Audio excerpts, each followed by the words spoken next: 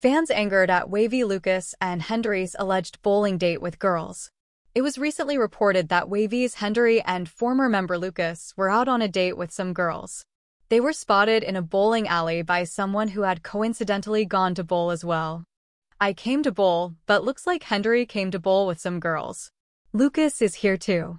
But my flash turned on as I was about to take a video." Many were angered by Lucas' alleged carelessness. He was previously removed from the group after a series of accusations about his private dating life. He's so consistent with it. How amazing of him. They were not surprised. They called him out for not being able to control himself despite his past controversies. Crazy over girls. Can't you get a grip? Others criticized Hendery for not thinking things through.